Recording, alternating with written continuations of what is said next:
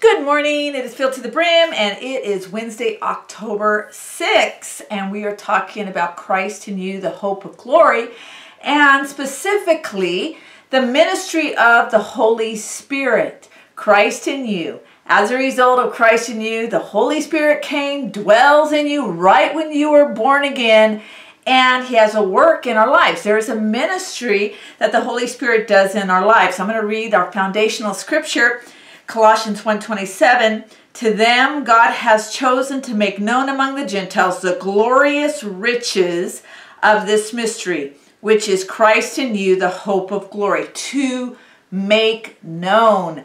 The Lord wants us to know what He has given to us, and one of the most foundational, significant aspects to Christ in us is the ministry of the Holy Spirit. And today I want to talk about how the Holy Spirit is the Spirit of grace. The Spirit of grace. See, the Holy Spirit gives us grace for every situation in our lives. Let me say that again. The Holy Spirit gives us grace for every situation in our lives. And Jesus is full of grace and truth. And the Holy Spirit leads us and guides us into truth. And I've referred to that already. But the Holy Spirit gives us grace. So whatever you are going through, there is grace for that situation, no matter how painful it may be. The beauty of the Holy Spirit's ministry in our lives as a result of Christ in us is that there's grace for it. There is grace. And Paul writes about something that he was going through and had been going through and continued to be going through in 2 Corinthians 12, 7 through 10. And how he speaks about the grace of God being sufficient for him. This is what he says. Therefore, in order to keep me from being conceited, I was given a thorn in my flesh, a messenger of Satan to torment me. So this is not a good situation. It is a torment to him. 3 times I pleaded with the Lord to take it away from me. But he said to me, my grace is sufficient for you, for my power is made perfect in weakness. Therefore, I will boast all the more gladly about my weaknesses, so that Christ's power may rest on me. That is why, for Christ's sake, I delight in weaknesses and insults and hardships and persecutions and difficulties. For when I am weak, then I am strong. The grace of the Holy Spirit is present for every situation. And we are to receive that grace for our situations. Paul is speaking about that he says, I have weakness as a result of this torment, of this situation, and I have asked God to remove it. But his response is the Spirit of grace is present there. That even though I am weak as a result of this circumstance, of this torment, even though I'm weak, the Holy Spirit's grace causes me to be strong through the power of the Holy Spirit.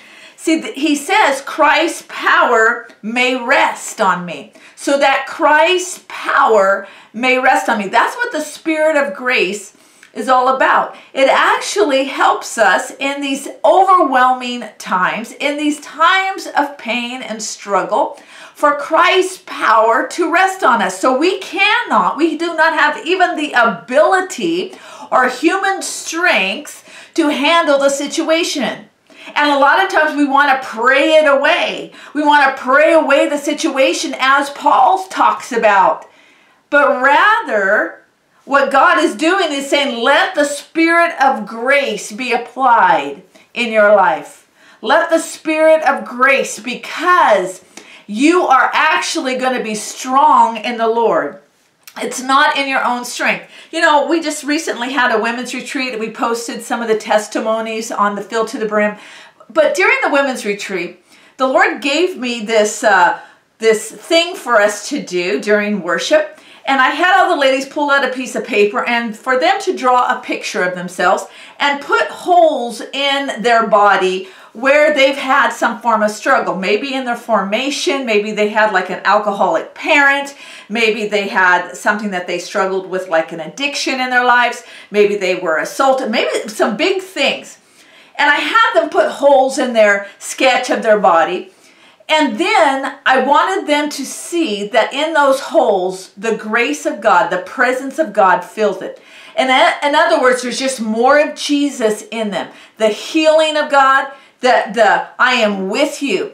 This is what Paul is referring to, that we may have a lot of holes in our lives. We may have a lot of holes in our journey as a result of life circumstances, as a result of things that we don't have any control over, which is a lot of things, which is almost everything. But the Lord says in those situations, in those things, even the things that you personally struggle with, my grace is sufficient. The Spirit of grace is present there to fill that space with my presence and with my power. It's not in your strength. It's in my strength. You're weak in this area, but my strength is present. As Paul writes, for when I am weak, then I am strong. So there's this recognition, the Spirit of grace. What a beautiful, beautiful presence we have.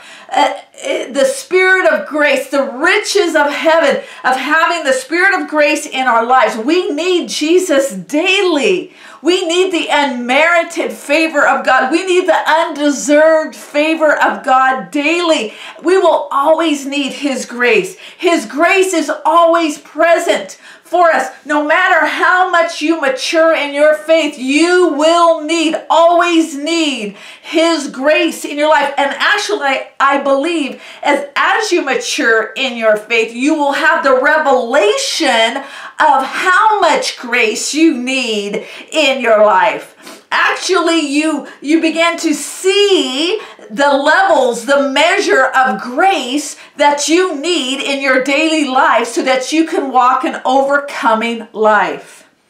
See, we have this beautiful favor and gift to us, the Spirit of grace that dwells with us for every circumstance in our lives. You know, Peter writes, 2 Peter 1, verse 2, he writes something very significant. Grace and peace be multiplied unto you through the knowledge of God and of Jesus our Savior. Grace and peace be multiplied to you. Recognizing we need to know that we need grace multiplied to us. See, grace, the Spirit of grace meets us in our weaknesses and gives us Christ's strength. So we want the grace to be multiplied to us. You know, in the Old Testament, a scripture that's so frequently quoted, Zechariah 4, 6, and 7, this is what the word of the Lord says to Zerubbabel. Not by might, nor by power, but by my Spirit, says the Lord of hosts. Who are you, O great mountain? Before Zerubbabel, you shall become a plain, and he shall bring forward the top stone, and amid shouts of grace to it. Grace to it. What are you to speak to your mountain? Grace to it. Not your own efforts, not your own strength, but rather His grace. His grace, not by might, nor by power, but by my Spirit, says the Lord. The Spirit of grace is what brings down the mountains of our lives, recognizing that it is not in our strength, but even it is in our weakness and in His strength, the recognition of our weakness and the embrace of the Spirit of grace. And as a result, we are strong because of the Spirit of grace. And the Spirit of grace is what takes down the mountains. Therefore, we cannot have a religious spirit that depends on ourselves, a prideful spirit, a humanistic spirit. Those are all enemies of the Spirit of grace. We are to embrace this beautiful Spirit of grace, the ministry of the Holy Spirit in our lives. What a beautiful person of the Holy Spirit that's dwelling in us. The gift that has been given to us by the Father, so that in our weakness, we can be strong. In our overwhelming circumstances, we have the Spirit of grace that says, I'm going to take down the mountains. I'm going to give you the grace for the situation. I want you to pray about this word. God bless you.